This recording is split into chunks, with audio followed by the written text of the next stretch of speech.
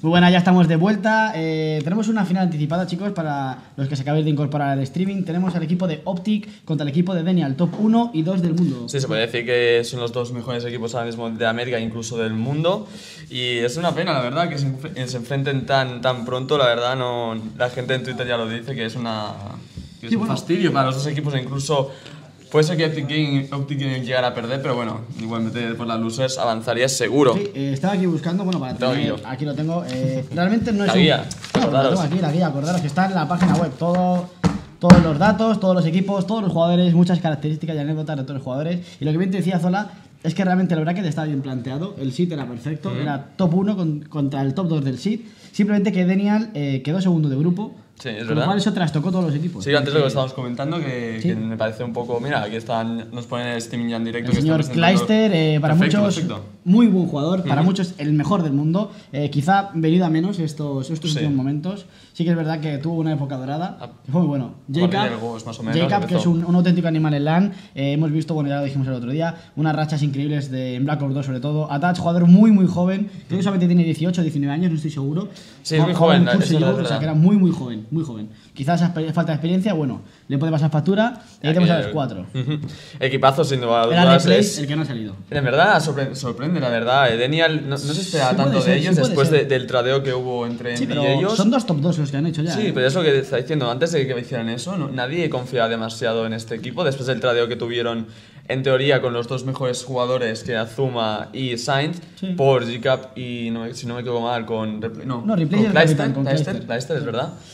Pues ese trade en teoría era desfavorable para ellos, pero no, les salió muy bien, están jugando a un nivel altísimo. Hay cuartetos que funcionan simplemente. Está claro, puede ser que dieron en el clavo, ¿no? Sí, puede ser que, bueno, vamos a trabajar y con el trabajo... Todavía no han conseguido ser ese top 1, que bueno, que es lo que realmente están buscando. Kleister es un jugador ganador, siempre ha querido ganar.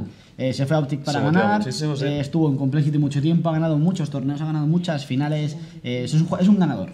Pues sí, está claro, Kleister es el típico que se motiva muchísimo, le encanta ganar, le encanta jugar contra Optic Gaming, contra ahora mismo su rival más importante. Sí. Y la verdad es que es un paso hacia adelante para intentar llegar a ganar este torneo, el tema de enfrentarse contra Optic e incluso llegar a ganarlo, sería muy importante para ellos, está claro. Sí, y de hecho es una faena esto porque el que vaya al loser bracket de los dos... los que bajen al loser también se van a ver muy fastidiados porque menuda puñeta, ¿no? Jugar contra Optic o contra Denial en la primera ronda del loser bracket. Pues es eso, además es lo que tiras a un coloso, ¿no? A la loser y eso es muy fastidioso para los que quieran avanzar por la loser bracket. Y a ver cómo empezamos, a ver qué Harpo empezamos, que sabemos que los mapas hay ciertos... Bueno, creo que deberían ser los mismos que el equipo de Cajo. ¿Verdad?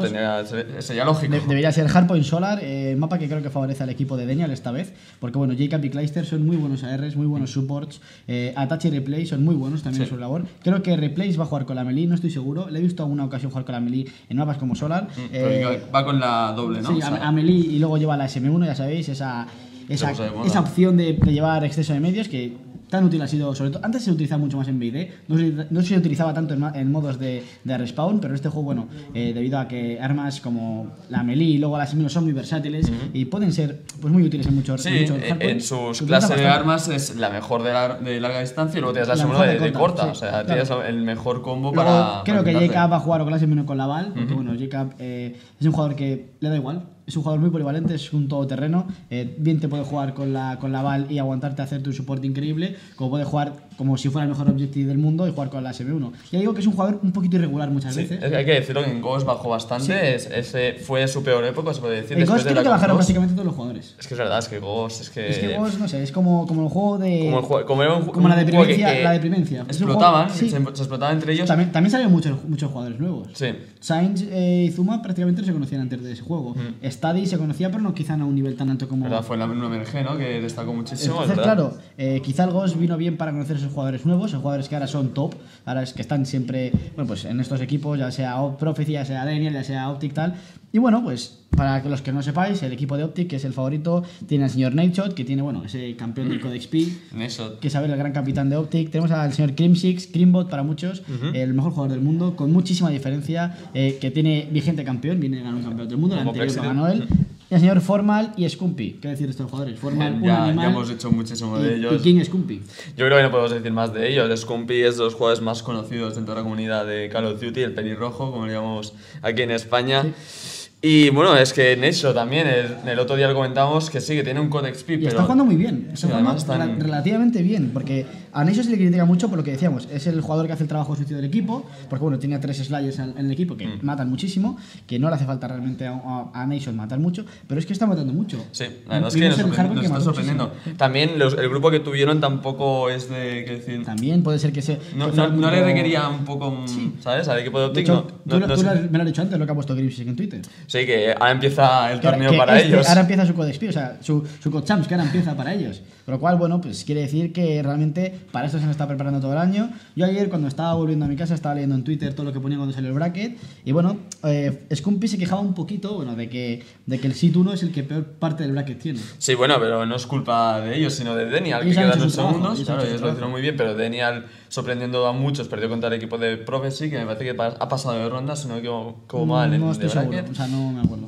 Sí, nos lo confirman desde ahí que sí. Y aquí tenemos la Key Player Matchup, los dos jugadores más destacados. Replays, Ojo replays. Sí, replays yo creo que está siendo los jugadores más destacados en este Advanced Warfare. Ha pasado como segundo grupo, es decir, que ha perdido un partido el equipo de Denial contra el equipo de Prophecy, con lo cual, contra el equipo de Prophecy, con lo cual, bueno, pues a pesar de ser muy buenas stats, la verdad. Quiere decir que tiene mejores stats que el señor Scumpy. Como dato, es de las stats de la final del regional. Ah, vale, entonces ahora lo entiendo. Sí, ahora sí. Ahora lo entiendo. Ahora mira, sí. Pues en la final del regional, que quedaron segundos, ganó el señor Scumpy y compañía. A pesar de ello, jugó muy bien.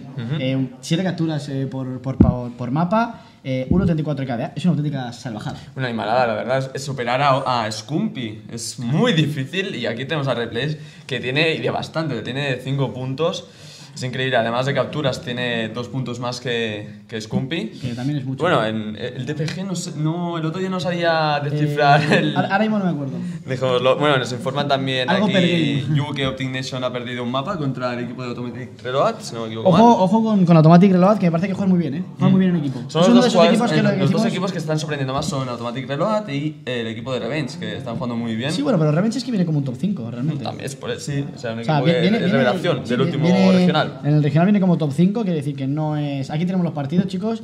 Optic Nation va perdiendo, creo. Sí. Contra Automatic Reload. Envía a Siaguare, creo que todavía no ha empezado o está a punto de empezar. TK y Davelo llevan un mapa, no sé cómo... No, ha ganado un mapa Envy, que lo he visto yo pues en el primer mapa lo ha ganado Envy. Si ahí tenemos las votaciones, creo que la Green Wall demuestra. Está claro, no hemos dicho, Optic Gaming es el equipo con la mayor fanbase, bueno, sé que no hemos dicho, pero en otros partidos... Es la mayor fanbase. La mayor fanbase que hay en América, increíble. El Green Wall es tremendo, siempre...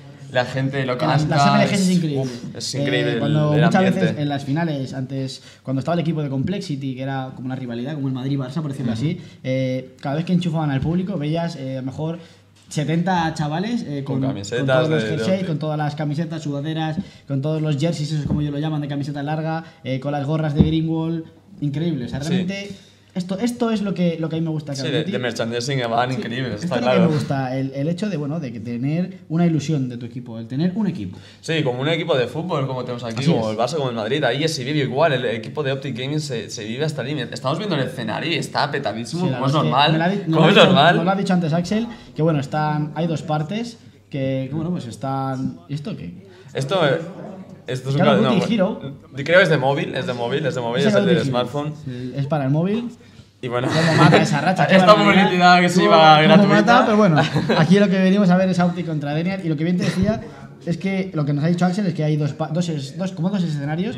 Está lo que es el main stage, que es el que estaba viendo que estaba muy lleno, y luego está la zona donde están las demás estaciones, que estaba un pelín más vacío, como es algo más entendible, claro. Porque lo que realmente queréis es, bueno, pues... Has tenido un partidazo, es normal, tenía que ir buscando ya sitio, porque si no te quedas sin asiento. He de decir que la gente, como yo digo, de Greenwall, la fanbase de Optic, es un poquito imparcial. Porque ¿Un poquito? 91% de win rate sobre el equipo de Denial, que es top 2, que recordemos que no es que estén jugando contra, por ejemplo, Clarity, sin menospreciarlo, pero es un equipo de otro nivel, por ejemplo, y no sé, pues demasiado poco tiene el equipo de Denial.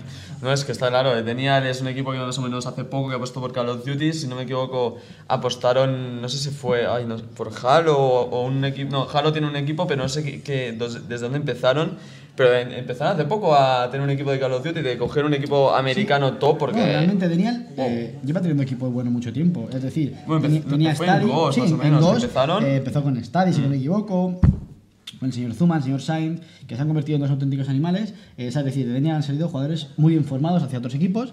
Y ahora que, bueno, pues parecía que era un roster un poco no muy sólido, ya que, bueno, son 4 jugadores que tampoco es que tengan mucho que ver, pero están dando realmente buenos resultados. Y tanto que lo están dando. Y es que lo bueno que tiene el equipo de Daniel es que va progresando poco a poco. Además de Zuma y el equipo de Sainz también lo están haciendo muy bien por parte de Envy. Y nada más, a ver si podemos empezar cuando sea, cuando empieza ya este partidazo. Te quería preguntar, Zola, para ti, ¿cuál va a ser el resultado de este partido? Es que bueno, es difícil. A ti y a todos, y todos ya yo apuesto por, si no es un 3-2 para Optic, un 3-1 para ellos también, para Optic. Yo opinaré ahora después. A todos los que estén viendo el streaming, a los 1700 personas que estén viendo el streaming, bueno, ya sabéis, mi Twitter o el mío o el de Zola, tenéis los Twitter, ya sabéis, si queréis hacernos llegar vuestras previsiones, vuestros resultados de este partido de Optic contra Daniel, estaremos encantados de leerlas. Así que bueno, como siempre, yo voy a optar por Optic. Me comentan que va ganando TK 1-0 a W0, uno de los equipos revelación del torneo. Y Agüera ha empatado en el BD. 1-1 contra Envías. Bueno, muchas gracias. Aquí también tenemos a Space de Decerto ayudándonos en todo. Que también está haciendo el coverage en su Twitter, en el Twitter de Decerto se está haciendo el coverage de todo el torneo, ahí los podéis seguir. Y ya decimos, el Aguare, que es de los mejores equipos europeos, el único que queda junto en el Winners Bracket ahora mismo, porque no han jugado su partido. Esperemos que puedan pasar por lo menos otra ronda de Winners y que sea el único equipo que pueda aguantar en la zona de Winners, pero también tenemos a Gamers 2, que es otro equipo europeo, que se olvidan los ingleses, lo has visto antes en Twitter, te lo he enseñado, pero bueno... Ahí tenemos el mapa, ¿qué se va a hacer? Les olvidan siempre de los españoles. Como hemos dicho, el mapa de Hardpoint de Solar. Y bueno, un mapa, pues eso, que yo creo que va a ganar Daniel. Pues sí, la verdad es que tienen jugadores que se les da muy bien. Este es un punto muy importante, es un factor muy importante en este mapa, sobre todo porque se da muy bien las coberturas en las distancias altas, prácticamente no falla balas de distancias lejanas. Creo que llega, va a jugar, no sé por qué va a jugar, creo muy agresivo, va a jugar con la SM1 y bueno, pues va a esperar a que Atas, que jugaba en el Ghost con esa Remington, nuestra querida Remington. Y creo que va a ser lo el escenario, qué bonito, la verdad. Eso es. Creo que vamos a entrar ya en el mapa. Es pronto yo todavía, son las 11. Ahora mismo, a las 11. Ahí estamos. Y empezamos, pues no, fíjate, nos enseñan Solar. Nos enseñan Solar y nos ponen Detroit. Muy bien, está esto. Bueno, un mapa, me gusta mucho este mapa. Zola, ahora nos seguimos un poquito el mapa. Pues ahí vamos, con el partido de Optic Gaming contra Daniel. En el lado azul tenemos a Optic y en el lado rojo tenemos a Daniel. Empiezan a sumar los puntitos al equipo de Optic. Sí, me comentaban que va a ganar, algo que leí por Twitter, que va a ganar 3-0 el equipo de Optic y que, ojito con el hardpoint que se va a marcar el señor Scumpy. Vamos con Nashot, que está en esta zona de Medical. Muy importante de cara a tener el control de este hardpoint, primero que es muy pequeño. Las bajas que se suceden por parte de Optic ya van por delante en el marcador. Está Formal desde dentro con ese SM1 que nos tiene muy acostumbrados, pero que hemos visto que es muy bueno, ya que tiene un aim increíble. Formal, que acaba con el primero, pero no acaba muriendo a manos de Kleister, que está aguantando desde dentro, le vienen por todos los lados. Muy buenos apoyos por parte del equipo de Optic. 14 segundos para rotar, 20-10, 10 puntos arriba en este primer hardpoint. Ahora mismo en el feed solo vemos la SM1, creo que están jugando todos los juegos con la SM1 este mapa de Detroit. Está claro que es la arma más importante, la arma que se tiene que usar en este mapa. Y vamos al equipo de Optic, el equipo de Scumpy, que está moviendo ya en la zona verde, controlando este respawn de la espalda, que no puedan reaparecer ahí el equipo, pero aún así están saliendo de la escuela y eso les va bien. Bueno, Crimsix los elimina, lo limpia perfectamente. Ojito, se está colando por verde, pero no, el equipo de Optic sigue dominando perfectamente. Estaba haciendo una rotación muy buena el equipo de Daniel para zona de escuela. Pierdes 10 puntos, pero bueno, tienes el respawn de escuela, avanzas por escuela, coges el respawn de atrás y tienes prácticamente el hardpoint entero. Replace. Pero si llega el señor Scumpy y el señor Crimson se hace una doble, se acaba tu rotación. Ahí está, Cluster y Replace han entrado perfectamente en el hardpoint, se han hecho entre los dos a todo el equipo de Optic y comienzan a sumar otra vez el equipo de Daniel. Ya son 21 puntos para ellos. Aquí tenemos a Replay haciéndose una doble perfecta, lleva una racha de 4 de 5 de Replace. Increíble cómo está este jugador, cómo van a salir todos fuera. Cluster y Replace. No sé si has visto esa especie todo el rato. de como de glitch que tiene este hardpoint, que te subes a esa como pizarra a la derecha. Sí, te queda como un poquito que se subido, ¿no? Yo eso no lo sabía. Es verdad que la ha liado bastante en ese muy inteligente el equipo de Daniel. Entre Replace y Cluster se hacen el hardpoint al completo, remontan, ponen prácticamente 10 puntos y ahora es el equipo de Scumpy, el equipo de Optic Gaming, quien está en el hardpoint, pero llega otra vez Cluster, que está limpiando todos y cada uno de los hardpoints, está aguantando esta zona de rampa, saben que le vienen por el cuartito, por la rampa. Cluster que acaba con el primero, vienen las ayudas, Nuestras, Clayster que acaba el segundo pero no puede, Scrimsic, Jake que llega al apoyo, Atas que hace lo mismo, Repe que acaba el otro, limpia el hardpoint, se pone por delante el equipo de Denial, hardpoint del lag, hardpoint de esta zona donde es imposible que paren las tortas. Pues está solo aquí, replays contra 3 jugadores que le vienen de Optic. No va a poder acabar con ese. Era Scumpy que entra perfecto por la ventana. Y ahí tenemos a Crimsic que se encuentra con uno, se lo mata de 2 balas. Pero G-Cap le hace la respuesta. Aquí está Scumpy en la rampa aguantando. No viene, le viene por la espalda a Clayster. Se lo lleva, entra otra vez el equipo de Denial. Y otra vez el equipo de Optic volviendo a entrar a falta de 10 segundos. Sí, ahora es Crimsic que intentaba luchar esos 10 puntos, pero no puede muy bien. Los apoyos es Denial quien se hace con los últimos puntos, pero finalmente llega Nashot, limpia a Scumpy con la doble. Scumpy que, Nashot que prefiere coger 10 puntos, ceder el respawn aquí a Jacob que está en este hardpoint que es muy pequeño, que es muy peligroso, es muy difícil de entrar y veremos cómo afronta el equipo de Scumpy. Como bien le ha hecho a la Crimsic, era el único jugador que está dentro del hardpoint, ha conseguido aguantar el máximo tiempo posible, pero vuelve otra vez Denial a hacer un 3 down, 4 down, ahora mismo Crimsic que va a entrar por la espalda, pero está el equipo de Denial jugando a un nivel altísimo, están ahora mismo por encima en el marcador por 6 puntos, pero bueno, aquí está Clayster otra vez limpiando, es que es increíble, no puede entrar el equipo de Optic. Sí, de hecho estamos viendo como Crimsic está jugando con 17 bajas ya en el marcador, pero está Clayster y Attach jugando magnífico, haciendo todas las limpiezas de los hardpoint, haciendo que ese hardpoint parezca sencillo. Las bajas que suceden por parte de Denial, ese Attach el que está adentro haciendo espera esa zona de la puerta, 3 down para el equipo de Denial, otro que acaba Attach con el 4 down y ya empiezan a rotar, 20 segundos para el siguiente hardpoint, 10 puntos arriba, casi 30, casi a punto de llegar a los 30 puntos de diferencia entre Denial, que está arriba frente a este equipo de Optic, el favorito del torneo, Denial top 2 recordemos, y ahora es Formal quien acaba con la rotación, Formal que se ha puesto a la bala, ha dicho aquí, voy a controlar yo el mapa. Que bien está haciendo Attach, la verdad está haciendo una función muy buena para su equipo, está limpiando todo lo que es el mapa, está dando la vuelta al mapa, muy bien. Y eso está quitando presión a ese hardpoint. Pero bueno, ya tenemos el equipo de Scumpy, el equipo de Nation, el equipo de Optic en el siguiente hardpoint dominando 4 down ahora mismo con una doble de Crimsic, con una piña. Pero bueno, Denial por encima en el marcador ahora mismo por 20 puntos. Scumpy que es muy listo, sabe dónde está el respawn, sabe que tienen todos en esta zona de garaje. Acaba con el primero, acaba con el tercero, tiene a todo el equipo delante, puede hacerse otro 4 down, lleva ya 3 down, lleva una tripis, todos en la zona de medio, importantísima esta zona del hardpoint del medio. Scumpy que sigue, ¿quién es Scumpy? A punto de otra triple, acaba con 2, racha de 5 para él. Estos son muchos puntos para el equipo de Optic Gaming, 107 a 116, va a poner el empate, llega replay y Attach que limpia en el hardpoint, Attach que llega con la doble, es Scumpy el que está intentando limpiar el hardpoint, pero llega muy bien los apoyos, el Denial con la doble, otra doble y otra doble, se hace con el hardpoint, intentan aumentar la ventaja, 109 a 125 a puntito de llegar, 10 puntos para que acabe la primera rotación de hardpoints. Pues Denial que está jugando, se puede decir tranquilamente, Denial está jugando mucho mejor en el equipo que el equipo de Optic, que está sorprendiendo a mucha gente solamente ahora. Pero están jugando, que es espectacular. Todo el rato tenemos a Clayster de replays haciendo un montón de bajas, todo el rato pusheando las zonas donde estará el respawn enemigo, el respawn de Optic. Y bueno, aquí, no sé si estás conmigo, pero en Nashot no está apareciendo. No, de hecho creo que la agresividad que está teniendo Denial es lo que le está faltando a Optic. Siempre estamos viendo como pushean juntos, siempre van en bloque, van siempre haciéndose los apoyos. El equipo de Denial, tanto Attach como Clayster, están siempre juntos, están siempre pegados. Jacob con 8-18 no se está notando su ausencia. De hecho, bueno, Nashot va incluso mejor, pero Jacob está dentro de los hardpoints aguantando perfectamente dentro. Pero claro, si tienes el trabajo que tienes con Denial y con Attach y Clayster, limpiando todo lo que pasa cerca del hardpoint, es mucho más sencillo. Es que tienes a Attach, tienes a Clayster, tienes a Replays que ya llevan más de 20 kills en su marcador. Es Jacob el único que está aguantando dentro de los hardpoints, es el único que se aguanta ahí. Trabajo sencillo, no le falta más. Está claro, en el marcador no sale nada de eso, solo sale que las capturas y las bajas y las muertes, por lo tanto no podemos saber, solo sabemos que ha estado dentro del hardpoint, pero no ha podido capturarlo, sino que aguanta el solo dentro, y ya está. Pero bueno, es una buena función, es muy importante dentro del equipo. Y muy bien ahora Jacob que está aguantando el respawn, intentaba Scumpy cambiarlo por la zona de colegio, pero Jacob aguantando la esquina, acabando con Scumpy, corta rotación. Ahora es el equipo de Denial que viene por esta zona como de la L, viene por el Bacali. Clayster sabe que viene uno, tiene que acabar con él. Muy bien, Clayster que tiene el respawn malo, pero quiere coger el respawn bueno. Clayster que viene con la doble, Attach que hace lo mismo. Clayster que acaba con todos, Clayster que se hace una triple. Hardpoint para el equipo de Denial, 129 a 180. Se le está escapando el partido. Segundo hardpoint de la rotación, hardpoint muy importante. Clayster que acaba muriendo a manos de Crimsic, Scumpy, vamos Crimsic, vamos Scumpy, vamos Optic Gaming. La Greenwell está con todos vosotros. Attach que viene ahora y 20 segundos para que cambie el respawn de este hardpoint al siguiente y se le está acabando el partido a Optic. Denial está jugando increíble, la verdad, no hay otra cosa que decir, está jugando a un nivel altísimo. Y Optic que no encuentra la solución a los problemas que está teniendo su equipo. Nashot que aquí acaba muriendo, pero falta de 5 segundos. Está lento. Muy lento. Sí, ahí está un poco lento. La verdad es que le ha fallado el time reaction, como siempre decimos. Sí.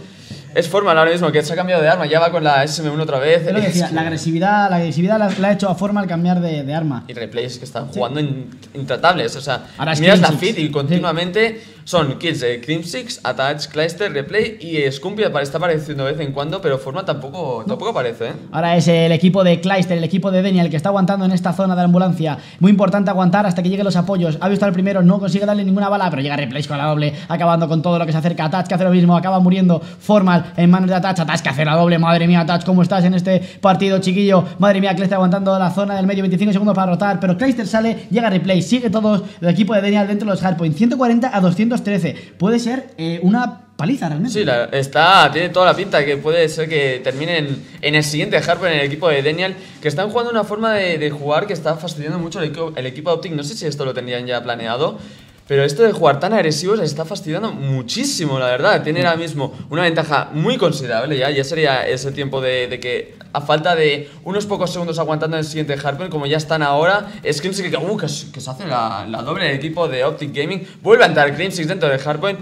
Ahora es el equipo de Optic que tiene que reaccionar, pero ya. Madre mía, Formal que viene con la doble, puede acabar con el tercero. Triple para Formal, que sabe que necesita este hardpoint prácticamente entero para remontar este partido. Son muchos puntos abajo, son prácticamente 70 a falta de muy poquitos puntos. Tiene que no perder prácticamente ningún punto el equipo de Optic. Tiene ahora mismo un hardpoint muy fácil de defender. Formal que lleva dentro una racha de 6. Formal que es imposible sacarlo, pero llega Attach que acaba con Formal. Jake que viene con los apoyos. Attach con la doble, madre mía, ¿cómo estás? Attach en este triple para Attach con el puñetazo. Viene Formal, necesita entrar, se le acaban los puntos. Y creo que matemáticamente, si no consigue estos puntos, ha perdido. Yo creo que ya son 60 puntos, ya está, se acabó, porque si tenían que llegar, no pueden sumar. Si sumaran los 60 puntos después serían 220 puntos más o menos, aproximadamente, y esto ya está. El equipo de Daniel que se va a llevar a este Detroit con una actuación increíble, súper agresiva, fastidiando en todo momento el equipo de Optic, con muchísimas bajas. Attach me ha encantado. Van a acabar por puntos. Attach hacía una triple y se va hacia adelante, el tío. Sí. No retrocedía, iba hacia adelante. Eso es lo que quiero que cambie a Daniel de su fase de grupos contra Profit. Ya han acabado por puntos. 174 a 250 realmente para Optic es una humillación para ellos. Sí, no creo que casi 100 puntos. No creo que la gente no está muy alegre, estamos viendo en el escenario ahora mismo. Vamos en la a cámara. Clijster que está sacando la rabia que le caracteriza a Clijster, recordemos ese gesto. Y bueno, chicos, vamos a un minutito de anuncios, no tardamos nada. Volvemos con este segundo mapa. Optic Gaming 0 y el señor Daniel 1. Hasta ahora.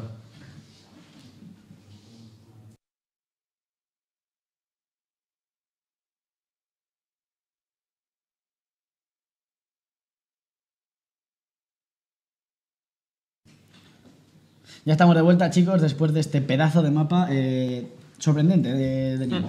Pues hemos visto unos cuantos tweets, la verdad, de la comunidad americana. Hemos visto a Parasite diciendo que Attach es una bestia en los mapas de corta distancia, y tiene toda la razón. Es lo que ha especificado. Dice que su movimiento en los mapas que son pues de mucha pelea, que tiene una capacidad de moverse con esas posibilidades que te dan los dashes, esos saltos, dice que es muy muy bueno. Y bueno, creo que lo ha demostrado, no hace falta que lo diga Parasite para que os lo podáis creer. 42 o 40 no sé cuántas bajas. Y bueno, es lo que también decía Mikel, el jugador español, sí, que lo que hemos visto es como el jugador que estaba dentro del hardpoint salía para pushear la zona donde venían ellos y entraba otro, otro en el support. Es decir, están continuamente rotando, continuamente moviéndose. Eso yo creo que ha sido lo que le ha faltado a Optic, esa agresividad de Attach. Sí. Ellos quizá no esperaban que un jugador que está dentro del hardpoint salga tan agresivo a por ellos. Por el respawn, justo en el respawn. Es el equipo de Optic el que tiene que entrar al hardpoint a quitárselo, y sin embargo era Attach y Replays quien iban a por ellos. Eso quizá, bueno, es lo que ha hecho que sea realmente 170 puntos nada más lo que han metido Optic. Pues sí, la verdad es que ha sido fastidioso a cualquier equipo en este Call of Duty. Sí. Le fastidiaría muchísimo, además teniendo las bestias que tiene el equipo de Daniel. Y antes de comentar un poco lo que nos exponéis en Twitter, le ponéis al Twitter de Dan. Sí, el equipo de G2 va a jugar, me parece que después de este partido, contra los australianos que quedaban, que son Mindfreak, que es un equipazo. Mucho ojo, porque ha quedado 3-2 contra otro equipo americano. Contra Team Revenge, que recordamos viene como quinto del clasificatorio del regional americano. O sea, es decir, que son muy buenos. Me comentan que Optic Nation ha ganado. Aquí tenéis, por ejemplo, aquí tenéis el winner bracket. Ya tenemos a Face contra Team Revenge. Y para abajo tenemos al equipo de Prophecy contra el equipo de Strictly Business, que ha ganado a Face Black, también otra sorpresa. Pues aquí Aware nos informan que está dando la sorpresa 2-1 en su partido contra Envy. Ojito con el equipo europeo. Ojo con Watson. Que le hicieron una entrevista en Decerto en general, que decía que ellos habían practicado para llegar a ser un top 5, top 6. Y TK que gana. 2-0. Sí, TK contra el equipo de Vero 0, que desde aquí cuesta un poquito de ver. Sí, está pero bueno, en teoría es lógico, ¿no? A ver, bueno, vamos a ir con el segundo mapa. Esperemos que sea este. Yo creo que nos van a poner otro BD. Nos enseñan ríos para ponernos como han hecho antes. Que nos han enseñado Solar y nos han puesto Detroit. Así que no, yo me niego a que sea Río. No sé, nuestros amigos de la MLG que nos pondrán, pero bueno, ya veremos. Bueno, de todas maneras, Río es un mapa que ya hemos visto bastante. Vais Michael Country dice poner drift. Ahora. En este torneo hemos visto bastante el mapa de Riot. Bueno, pues el ataque AB muy marcado, muy sencillo realmente. El ataque alfa, perdón, muy marcado, muy sencillo. Las defensas agresivas muy importantes, porque cada vez que un jugador sale de esa zona de zulito, como yo llamo, acaba siempre con el jugador que está rusheando si no os llegan rápido los apoyos. Y ahí estamos. Solar. Bravo la MLG y bravo los vídeos que hacéis, están currados para nada. He dicho que me negaba que fuera el mapa de Riot. Ese mapa de Solar, BD, mapa que acabamos de ver jugar al equipo de... Bueno, a nuestros representantes españoles que han perdido 6-1, pero nos vamos con ellos. Optic Gaming, Denial, el equipo de Denial atacando, bomba de alfa, 2-4. Puede hacer el break en la primera ronda, muy importante. Formal, aguantando en esta zona, sabe que tiene 4 enemigos, hace spray, te has relatado, te acaban de ver. Nashot y Formal contra 4 jugadores de Denial, muy complicado, muy plantada. Pues aquí tenemos a Formal que se ha contado con el primer, no puede con el G-Cap que va con la HM1. Y aquí tenemos a Nashot sorprendiendo con HBR. Ayer ya jugó con él y no puede. Mira, aquí tenemos a HBR fallando por primera vez en sus manos. Creo que debería ponerse la bala o la HM1 porque el HBR no le... Ayer tampoco le fue muy bien porque se puso el HBR en drift cuando perdieron 6-1. O sea que tampoco es que le fue excesivamente bien. Pero muy rápido el jugador Jacob ha acabado con Formal. El HM1 es de cerca, pero muy rápido de reflejos. Con esas que te das cuenta que el equipo de Denial están ahora mismo, están en el momentum muy alto. Ahora mismo sí.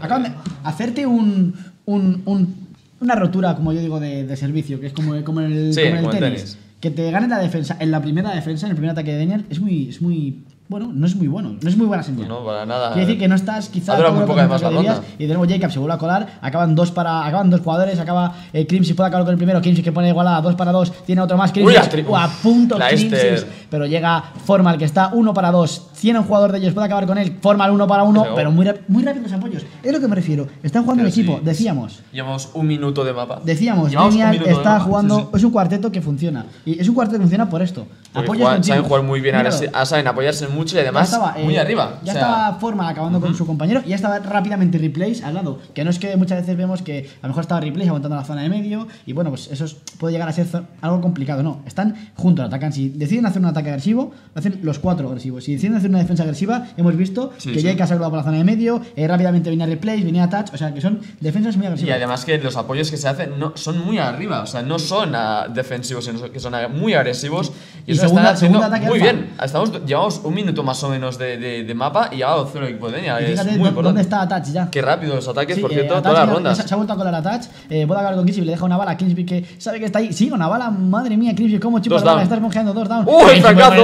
Paga con el segundo, pero llega Touch rápidamente con el apoyo, 1-1. Nashot con esa HBR que va a acabar. Nashot acaba con él y va a expulsar la bomba. La HBR se ha notado el boost de las 4 primeras balas, le ha dado las 4 y le ha matado. Es lo bueno de esta. Pues aquí Nashot, que quiere cambiar un poco el meta de Call of Duty, quiere que la gente comience a usarla. Y esto realmente es muy importante, porque siempre los equipos americanos son los que marcan tendencia en estas cosas. Cosas. Y bueno, yo sí que marco tendencia que uso el HBR. Sí, yo lo usaba, que juego contra ti y todo, y te destrocé. No, eso es mentira. No cuenta baja, ¿no? No engañes a la gente, por favor, Oscar. Oscar, no engañes a la gente. Sí que es verdad. Sí que es verdad que yo le he visto en mapas de matar, en Hardpoint Violab, si no me acuerdo, creo que además que fue. No mataste tanto, no engañes a la gente.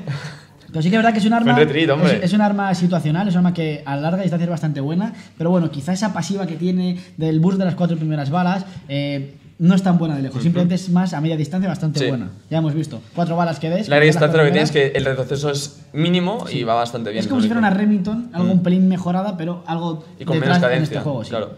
Bueno, ya vemos este BID, 3-3. esta cuarta ronda, 3 para 3, Nashot, el mejor jugador de BID de este equipo, acaba muriendo, se queda Crims que lleva la bomba, Scumpy que está bastante pusheado, tiene un jugador justo al lado, le han visto, es Jacob que acaba con el primero, acaba con el segundo, muy bien, Scumpy rapidísimo, demostrando por qué es el rey, tiene uno encima, creo que no sé si lo ha visto o lo ha escuchado. Sí, yo creo que lo he visto, Bueno, lo he visto y lo he escuchado, yo creo. Pero bueno, no sé, aquí vemos a 2 para 2, Clijster y Replace contra el señor Scumpy y Crimbot, los dos mejores jugadores de este equipo, sin lugar a dudas. Vemos ahí como nos pone el mapa grande nuestros compis de la MLG, que realmente buen no movimiento. creo que se deciden atacar a B, pero tampoco se la juegan mucho.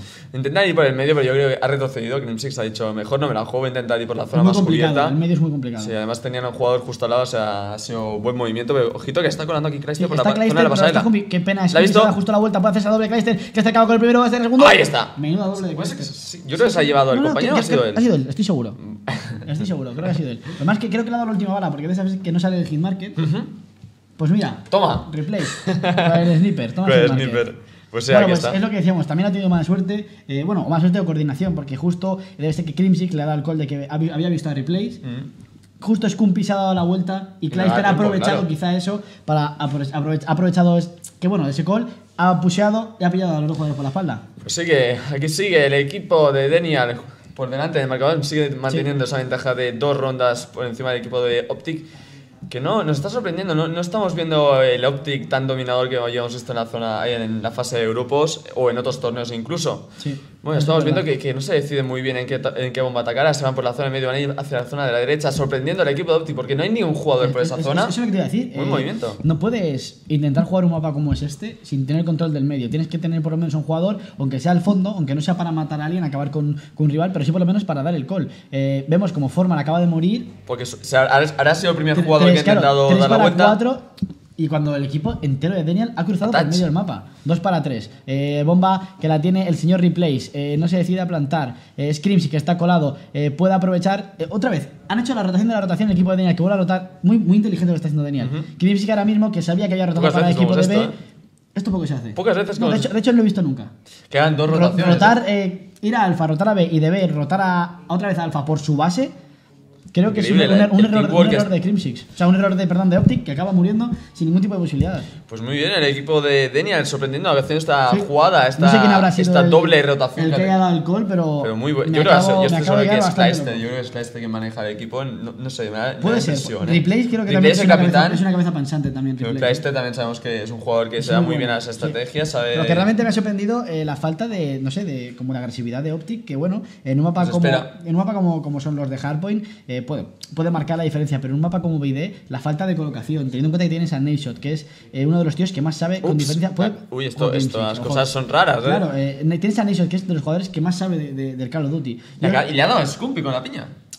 A esto me refiero, es falta de comunicación, es como si estuvieran fuera del partido ahora mismo. Claro, puede ser que el tema de la fase de grupos es que se tuvieran la confianza de, bueno, como son equipos no tan buenos, pues habrán confiado ahora mismo contra el equipo de Denial y ahora están, Optic, ¿no? les cuesta arrancar. Yo entiendo que sepas que eres Optic, pero en el último torneo que jugaron empezaron perdiendo la primera ronda y luego, bueno, pues tuvieron que ganar de más, pero no te puedes permitir dar una imagen... que se ha hecho a 2. No puedes permitirte dar una imagen tan pobre porque, de nuevo... Sacó otra ronda para el equipo de Denial que están jugando a un nivel altísimo. Lo que está haciendo Denial realmente bien es que Optic está esperando. Ellos están aprovechando muchísimo de eso, dan la vuelta, los encierran en una zona y Optic no puede hacer nada a eso. Se está viendo ahora mismo sobrepasado. Estamos viendo errores de Crimsix, que da primero con la piña a su compañero en la espalda y en la siguiente le da a punto de acabar con Scumpy. Es decir, que no sé si hay falta de comunicación o nerviosismos en el equipo de Optic o que realmente no han empezado todo el enchufe que deberían en el partido o simplemente que están menospreciando al rival como es Denial. O que directamente Denial está siendo más inteligente que el equipo de Optic en este búsqueda. Eso me extraña teniendo a Nashot en el equipo. No sé, pues que eso tampoco, no se ha marcado un buen mapa, puede ser que esté he visto un poco... muchos streamings en el que Nashot decía lo que iba a pasar antes de cada ronda. En plan, puse a esta zona que cuando ese se va a asomar con el sniper y realmente pasaba eso. Claro, y puede ser que el equipo de Denial está haciendo cosas que sean pocas se ha pasado, se está pasando por el mapa, se ha colado por todo el medio. O sea, y Chicap también. Aquí está. Y pillan por la espalda a los jugadores. Ahora mismo es un descontrol por parte de Están haciendo una estrategia muy diferente a lo normal, ¿no? Están Sí, sorprendiendo al equipo de Optic y como le están pillando en Praga, como si literalmente. tuvieran wallhack, en plan, sé que si voy por esta zona no me va a ver. ver nadie. Y es que realmente lo que está pasando. Está Nation aguantando esta zona, que sabe que tiene que plantar la bomba. Están 2 para 3, ha visto. Y muy inteligente. Por detrás de la bomba no puedes. Además que tienes a quien se queda al lado de la bomba, que se vaya ese jugador, no puede acabar con él. Sí, no, sí. Qué fallón, estaba Crimson, que a punto de morir. Está una bala, le van a matar por la espalda. Nation que acaba Que ganando. viene esa Le da la cobertura vuelta a de la ronda. Nation. Es Attach contra 2. Ojo, Attach, Ojo, que está yo- muy Attach la hace, enchufado. Attach la hace. Yo Attach estoy está casi muy seguro. enchufado. Ha escuchado a uno. Pues no. Por hablar. Muy bien ahora, muy bien ahora. A esto me refiero. Mientras un jugador Por hablar. basea y hace ruido, el otro jugador se asoma por debajo. Es Muy decir, buena las idea. coberturas, lo que no han hecho en 2 mapas. Esto sí. es lo que se espera de Optic. Un teamwork inmejorable. Viven en la misma casa, entrenan juntos, hablan de estrategia, estoy convencido, casi más de lo que juegan. Después de cada Comiendo, mapa. hablan. cenando, incluso a la hora de dormir se ponen a hablar de todo lo que se refiere a Call of Pues Duty. me sorprende que vayan 5-2. Pueden remontarlo, ya lo hemos dicho, siempre que vemos un 5-1 lo decimos. Sería un tremendo combo, la verdad. Ya le remontaron una vez a Cole un 5-1 y Cole se lo remontó a Optic un 5-1. Así que, dale, Zola.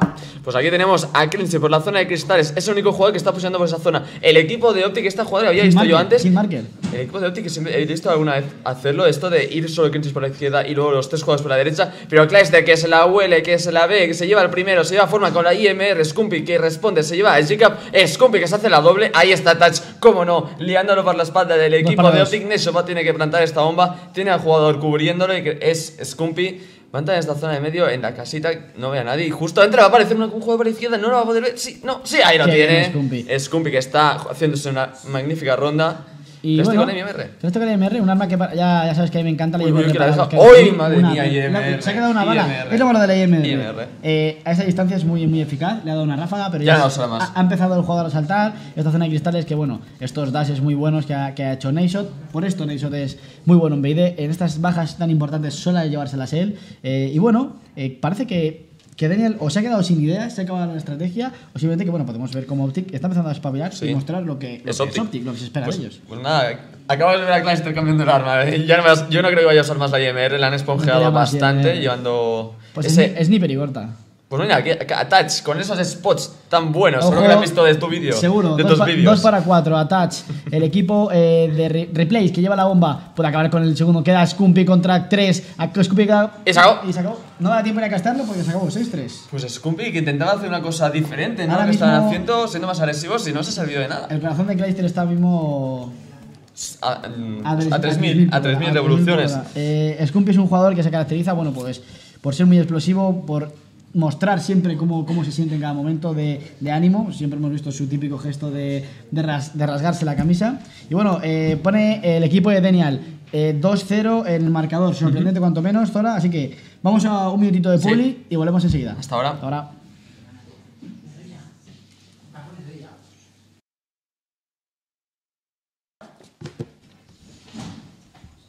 Bueno, chicos, bienvenidos de vuelta después de este pequeño parón.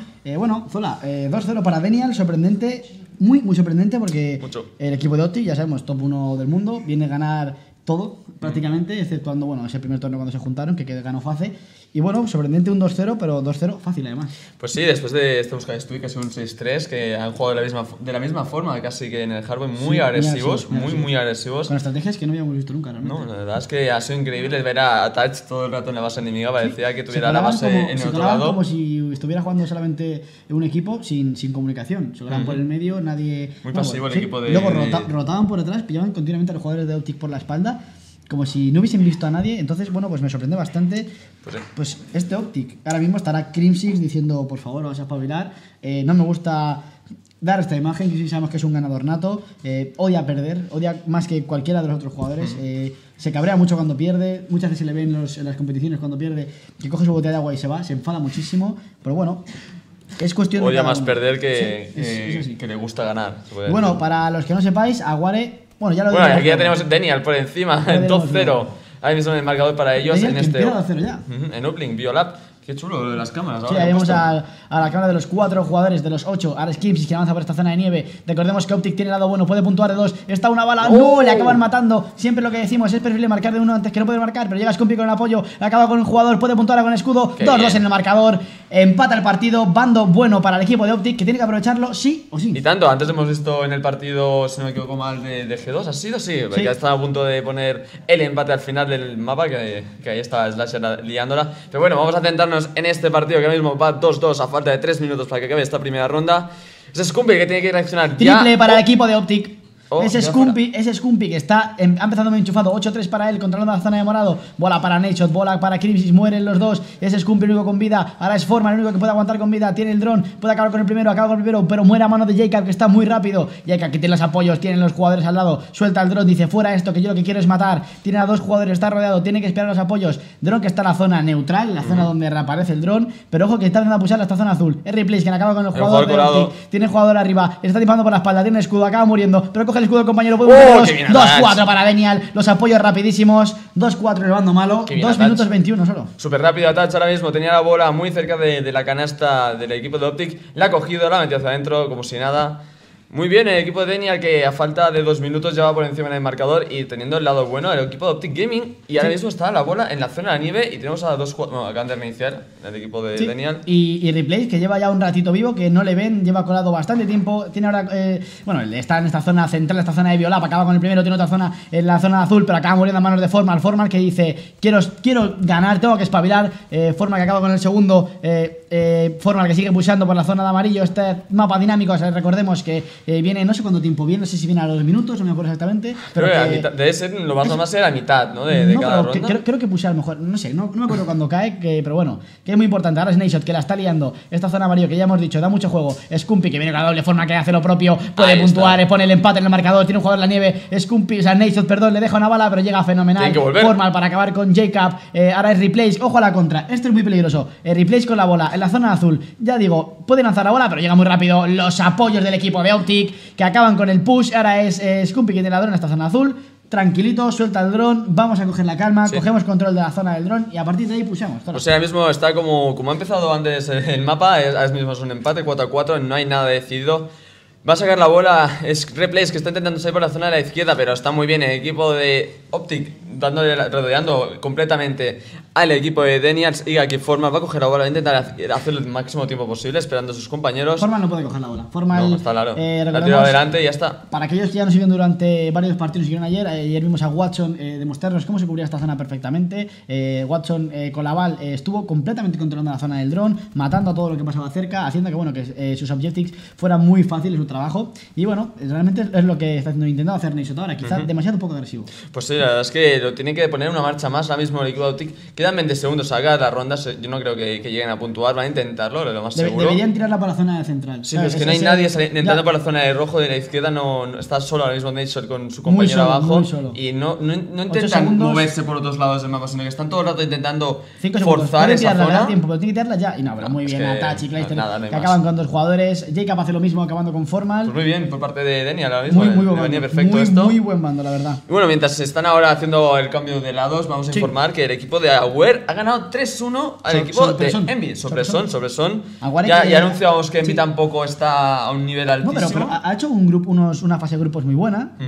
Y realmente me sorprendió bastante. Ganó 3-0, no perdió ningún partido. Pero Aguare, el europeo, acordemos, el primer clasificado de Europa, fue el primero en asegurar esa posición. 3-1 gana Envías, pasa por la winner bracket, Envías que cae a la loser. Otro cocazo. Otro coco. Sí, bueno, yo no tenía tanto miedo realmente de Envy, pero sí de uno de estos dos que están jugando y puede ser Optic el que caiga en este mapa. O puede ser Daniel que le hagan el comeback, el equipo de Optic. Todo es posible, son 2 grandes equipos. Se puede decir que los 2 mejores equipos de este torneo. Pero bueno, Optic tampoco se encuentra, Ojo que Creambot ha activado el modo on, y llega ahora Scumpi con esta dron en la zona azul. Tiene un jugador justo delante, tiene que dejarlo pasar, lo deja pasar. No sabe qué hacer con el dron, está dando vueltas, sabe que está rodeado, tiene que esperar los apoyos. Fue en Formal y Nashot acabando con Replays y Jacob. Puede puntuar la de 2, puntúa de 2. Se pone se pone el equipo de Optic, Scumpi, que está en la zona de desecado. Crimsis que hace lo propio de la zona azul, acabando con todo lo que se mueve. Esta zona es muy importante, Zola, porque te da control sobre todo en respawn. Sí, está Esto claro. Es muy importante. Crimsis lo que va a hacer aquí es molestar muchísimo al equipo de Denia y además tener controlada la zona Esto de la es bola. Lo que hizo Enable contra el equipo de G2. Tenía totalmente controlada la zona azul, con lo cual tienes tanto el dron como el respawn. Si ahora mismo tiene un jugador detrás suyo, es muy importante. Pues esa kill es muy importante. Ese jugador de Denia te he dicho que ha activado el modo on, ya tiene el UAV activado, sabe dónde están todos. Viene Jacob que acaba con él, pero viene Formal rapidísimo. Tira la bola, puede poner el 7-4. No, ha fallado. Falla. Qué raro. Muy raro. Ha pasado la bola, que por cierto no ha caído, está todavía ahí, pero ha pasado muy cerquita. Pues de hecho, se ha ido por arriba, que no es la está cogiendo Denia, la va a sacar fuera, que no va a resetear. Está muy pulsado el equipo de Optic. Dron satélite, como dicen los americanos, que lo digamos. Se dice dron, satélite dron o satélite. Yo lo llamo bola, satélite. la bolita. La bola, el dron, lo que queramos. Directamente es una cosa redonda, una esfera, que simplemente tienes que meterla en una casa, hasta ya sabes cómo funciona Uplink. Y ahora mismo está si Formal. Con ella 2 puntos y la tiras un punto. Eso sí, eso también. Yo para, creo que para la gente que no lo sabe. Y tanto la gente que acaba de entrar se tiene que informar. Y bueno, además que es un modo nuevo en este juego. Sí. Y aquí seguimos con Jacob en la zona de centro. Bueno, cambia aquí rápidamente la cámara porque es Scream, quien está en la acción, está cogiendo la bola. Se va a ir por la zona de la casa de Harpen. Que ese me parece que ahora el tercero, si no me equivoco. Voy a hacer la de uno y la mete, sí, la mete. Parecía que iba fuera, pero finalmente yo creo que le iba a interceptar en todo. Bueno intento, por cierto, que se ha visto bastante intercepciones. G2 ha hecho un par muy bonitas, la verdad. Y bueno, la verdad es que está siendo un mapa muy entretenido. Optic parece que se le da mejor el bando malo que el bueno. 7-4 es lo que he dicho antes. Muchos equipos entrenan este bando malo. Sí, para los dos malos y buenos son relativos siempre. Sí. Ya replays que viene avanzando con la doble. Dos compañeros. Clijster que limpia todo el hardpoint. O sea, perdón, toda bien, la por zona de detrás. nieve. Pero viene Clijster, viene Crimsy que limpia. Jacob que hace lo mismo. Y fuera. Muy bien. Crimsy que devuelve esa bola, la tira fuera. Attach con la doble, Clijster con la triple. Pero llega Formal fenomenal desde esta zona de morado que sabe que. Una balita. Sí, estaría ya muy tocado el ara, pero no ha fallado. No ha fallado. Este es Formal que queremos ver. Una pena que se le encuentra con la Simino de cara. Y ahora Jacob, que sabe que tiene que tener esta zona controlada, poder limpiar la zona de morado, la zona de Biolab, para poder tener control. Pero son 3 down. Ahora es Clijster el que está en la zona de arriba, la zona de morado, acabando con todo lo que se mueve. Pero muy bien los apoyos. Parece que Optic ha espabilado. Parece que Crimsy quiere ganar. Crimsy y Scump están tirando del carro del equipo de Optic. Tiene un jugador en la zona de verde, no sabe qué hacer. Sabe que los apoyos van a llegar, pero quizá están tardando más de la cuenta. No, está ahí. Muy buenos apoyos. No tiene ningún jugador que le pueda parar el punto 9-4 para el equipo de Optic Gaming. Parece que Daniel ha bajado un poquito los brazos. 1 minuto 44, 5 puntos de ventaja. Ojito con Optic que vuelve. Parece que este mapa va a ser para ellos. A falta de que Daniel ahora mismo reaccione de manera bestial, que comienza a hacer una bola tras otra. Además, siendo Biolab, que es complicado hacer eso, hay que decirlo. Pero muy bien, Scumpy muy bien. De hecho, ahora en el apoyo con Crimsy, que han hecho muchísimas kills, pero Scumpy muy destacable, 28 kills para él. Y lo que te decía, el bando de Optic ahora es el malo, pero cuando llevas ventaja puede llegar a ser el bueno porque, bueno, para puntuar, la de nieve es más fácil, pero es mucho más largo. Tardas mucho más tiempo. Son 5 puntos en tan solo un minuto, es muy complicado, prácticamente imposible. Además que ellos lo saben, tenemos a Scumpy en la zona de Biolab, sabe que si quiere puntuar rápido tiene que pasar por esa zona, pero Scumpy va a acabar con todo lo que pasa por delante. Acaba con el primero. Después las cámaras de Scumpy, las cámaras de sus compañeros. Sabe que van a ganar este mapa, sabe que van a poner el 2-1. Muy importante de cara a los siguientes mapas. Sí, ahora cambia todo realmente, del 2-0 a un 2-1. El tema del momento no se equilibra más. El siguiente mapa será un poco. Y no sabemos muy bien. Los nervios del comeback, ya sabes. El comeback y los otros, el nervio de querer acabar ya el partido. Ayer a Epsilon le hicieron un comeback 2-0, acuérdate. Iba ganando 2-0, le hicieron un comeback ganando el último BD el equipo de TK. Y esperemos que para la Greenwall, que quiera ganar, la Greenwall espera también que remonte este partido. Y es Crimsix, que está en esta zona de nieve, está intratable. Scumpy y Crimsix, menudo dúo, qué pareja, cómo matan. Scumpy en la zona de nieve acaba con el primero. Se hace la doble, coge el dron, 15 segundos de protocolo. Va a acabar ganando este mapa el señor, los señores de Optic Gaming. Apenas 9 segundos, 9-4 en el marcador. Muy buen bando malo por parte del equipo de Optic. Pues sí, 9-4, se acabó esto. Es mapa para el equipo de Optic Gaming, que va a poner el 2-1. Se acerca en el marcador, se acerca en este partido. Y también informaros que Optic Nation va a 2-2 contra el equipo de Automatic Reload. Y la verdad es que es una sorpresa también. Llega al quinto mapa contra el equipo de AR. La verdad es que si queréis jugar como estos chicos, para ello tenéis que tener live. Y para tener live es tan fácil como seguir a los Twitter de Decerto, lo tenéis en pantalla, y de OGSeries_es con el hashtag, ese no es el hashtag, es CODChamps live. Podéis utilizar los dos porque es el nuevo para hacerlo TT. Y como siempre, bueno, utilizar el de CODChamps para el sorteo. Es no este, pasa es nada. este para el sorteo, así, mira. Sí, bueno, así no nos hacemos líos. El CODChamps. nuevo hashtag, como has dicho tú, el nuevo hashtag que se está usando para intentar hacerlo trending topic para que la comunidad de Call of Duty Así que ya sabéis. se dé a notar en Twitter es CODChamps Live, como tú has dicho. Poner todos los hashtags para que sea TT todo. Todo, Así todo, que, venga. Bueno, Y G2 Win de paso. Seguís a Decerto, seguís a Gseries con el hashtag de CODChamps con vuestra predicción de cara al campeón. Todos aquellos que habéis optado por Optic, ahora mismo estáis un poquito a la cuerda floja. Sí, pero bueno, han vuelto un poquito, han vuelto sí, ahora. Parece que han espabilado un Pero poquito. también el otro equipo del Optic, el sí. Optic Nation también están ahí con Así el que mapa. un minutito de anuncios como siempre y volvemos en nada. Hasta ahora. Hasta ahora. Y ya estamos aquí de vuelta con este cuarto mapa que se va a jugar entre Optic Gaming y Denial. A ver si vamos a poder empezar ese tomar la bandera. No sé si tú vas a tener un favorito en este mapa. No sé sí, creo si... que tomar la bandera es mucho mejor Optic, tal cual. Ah, vale, pues ya está. Tal cual. Ya está. Creo que hay mejor. comeback, hay comeback. Segunda hay comeback. No sería que. Yo estaba pensando mientras estaba jugando este último mapa, ¿qué podría ser más épico? Si un 3-0 a Optic o una remontada de un 2-0 y que tenemos un 2-3.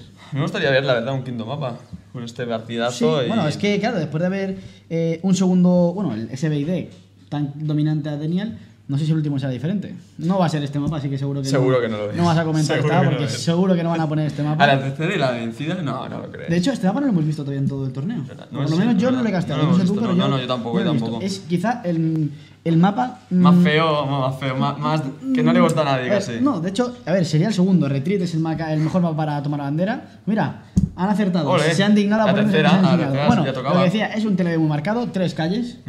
Solo que tenemos una zona inferior, como una especie de subway, por decirlo así, underground, subway, sí. que también da mucho juego para sacar la bandera. Pues sí, es una zona que se usa mucho para liarla, ¿no? Para dar vueltas, para intentar irse a la cúpula. Que se conecta con toda. Sí, con lo de el tema de ir a la cúpula va perfecto. Cuando salen tus compañeros desde esa zona, va muy bien. ¿Y tienes un bando? Informar Sí. también que TK ha ganado 3-1 al equipo de Velo 0. Sí. No es demasiado sorpresa, la verdad, es un 3-1.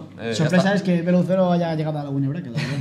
Porque era un equipo amateur para muchos. Es que ya sabes, 13 equipos de 14. Así que bueno, vamos con este tomar la bandera, ¿sabéis? Tomar la bandera donde el bando donde ataca el equipo de Denial es quizá más favorable. Sale la bandera, la tiene Attach, Clayster que tiene haciendo la cobertura, acabar con el primero, Replace hace lo propio, 2 down, sacando la bandera, puede ser la primera para el equipo de Denial, pero acaba muriendo a manos de Crimsix, doble, acaba Formal también con el jugador, puede devolver la bandera, pero llega Clayster con la apoya Scumpy que puede devolver la bandera, ahí está. Finalmente Formal devuelve la bandera, 0-0, 4 minutos en el marcador, un minutito tan solo transcurrido desde tomar la bandera en Ascen, empieza de nuevo y tiene el respawn el equipo de Optic. Sí, empieza otra vez la acción entre los dos equipos peleándose en la zona del medio para intentar pushear lo más rápido posible con los pushear en grupo más que nada. Replace está sacando la bandera después, cuando los 4 jugadores de Optic vivos. Y la saca también Scumpy. Poco usual, bueno, aquí vemos a Replay que está liando por la zona underground, como os he dicho antes, vas a ir por la zona de la cúpula, está muy cerca de la bandera, lo están cubriendo muy bien. Aquí está con las coberturas. Primera bandera. Pues te iba a decir que este bando para donde ataca Denial es más fácil. De hecho, el equipo de Scumpy en compañía debería quizá jugar de una manera más defensiva, mantener un jugador atrás, porque es muy fácil cogerte el spawn donde está ahora mismo el equipo de Optic. Sí, salen ahí y dentro el de la equipo caseta. donde, bueno, ahora mismo Forman está muy bien colocado, pero está rompiendo quizá el respawn y saque la bandera por parte de Nation, pero está muy rodeado. Si tiene un jugador justo en la espalda, tiene que intentar hacer el lío en Nation. Sabemos que lo sabe hacer muy bien estas cosas, es muy inteligente para poder pensar en la mente del enemigo, del rival, pero no, ahí está, ha sido Replay quien ha devuelto la bandera. Sí, la ha devuelto, ha matado, la ha devuelto. En la cara de Crimsix y Scumpy. Porque muy bien había venido, venía Crimsix con la doble, Scumpy que se ha hecho otra doble, pero justo ha llegado tarde, había devuelto la bandera Replace y vuelve a empezar las tornas. Denial que vuelve a empezar muy agresivo en los mapas, empieza ganando, ahora muy inteligentemente aguantando la zona atrás, sabe que viene el push del equipo de Optic Gaming, Clayster que acaba con el primero muy bien, limpiando la zona, Clayster que tiene el segundo, pero son 2, pero muy bien, Jacob con la doble, Formal que está en esta zona izquierda, sabe que quizás no deba pusear esta zona porque sale en la zona de cúpula, puede acabar con el tercero, Formal que acaba con 3 jugadores del equipo de Denial, limpiando toda la base, pero no llega a los apoyos porque están muy lejos, estaban todo el equipo de Denial muerto, solo era Formal el equipo que estaba, pero no son capaces de pulsar la bandera. Clayster que estaba campeando en una esquina, se ha cargado la Formal desde súper lejos, ahora tenemos a Scoopy que va a sacar la bandera, y por la cúpula tiene a un compañero, no tiene a uno, tiene a los 3.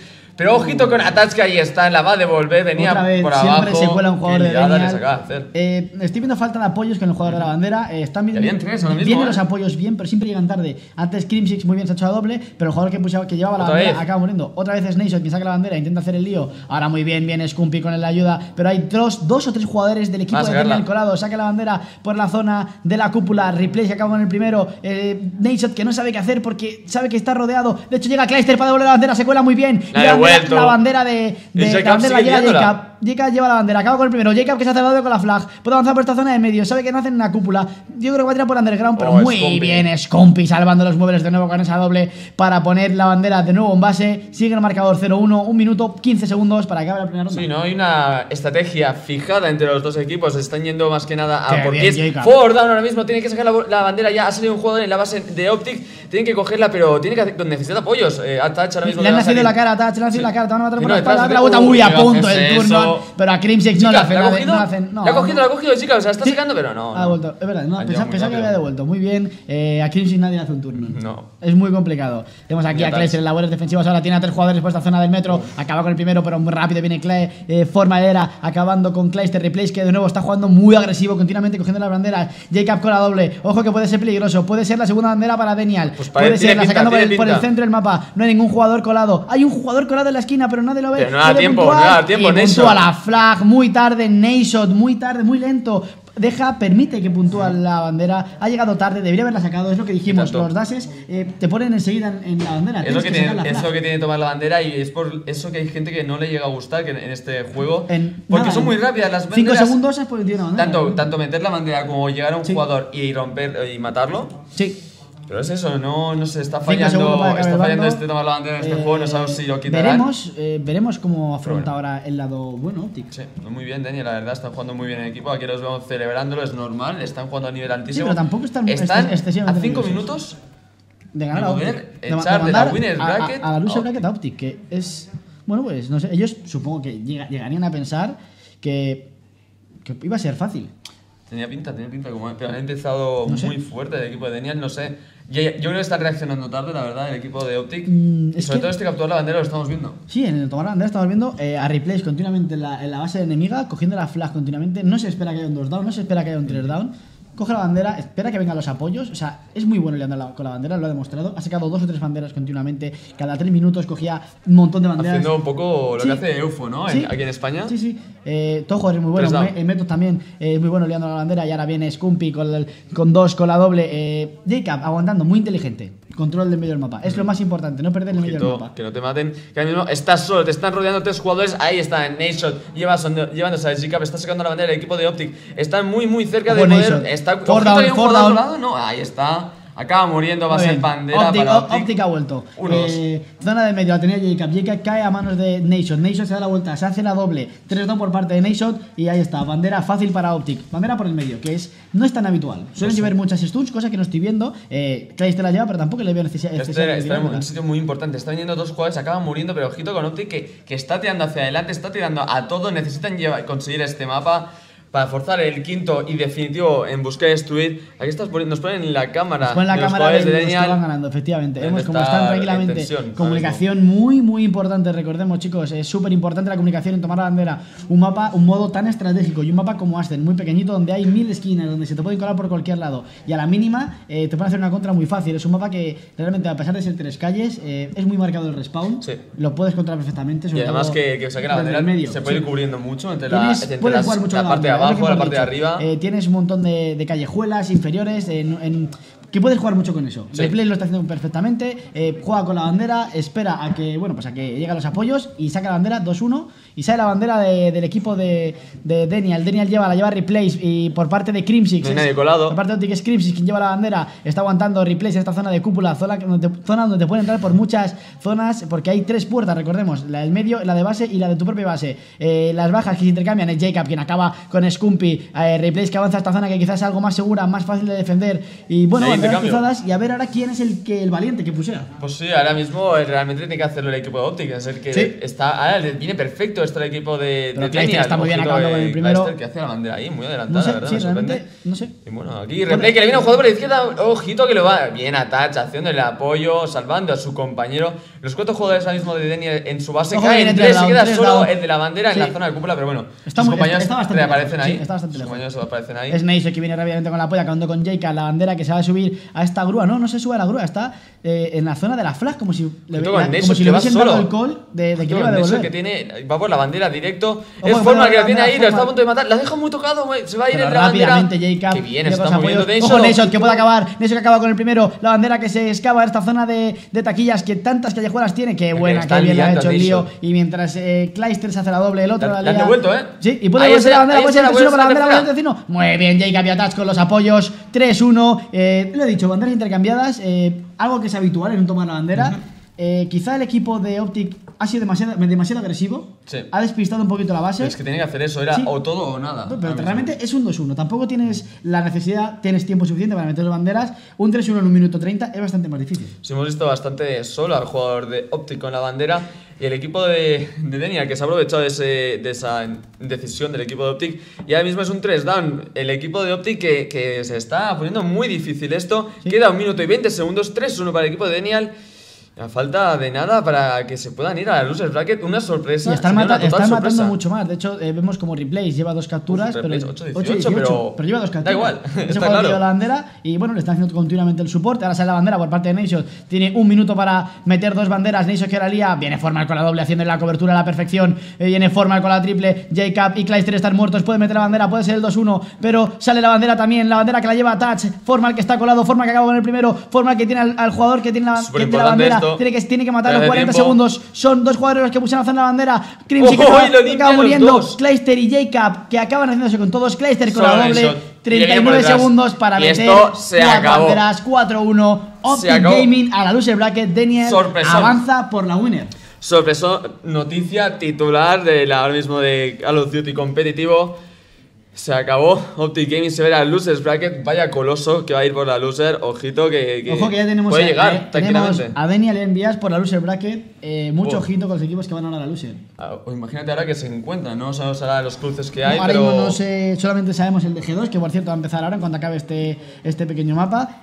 Bueno, y sabemos que juega contra el equipo africano, iba a decir, imagínate. El equipo australiano de Minfrea, que son el top 1 ahora mismo. Australiano, aquí por los jugadores. Así que, chicos, nos vamos un minutito a publicidad, que empieza G2 lo antes posible. Hasta ahora, chicos. Ahora volvemos.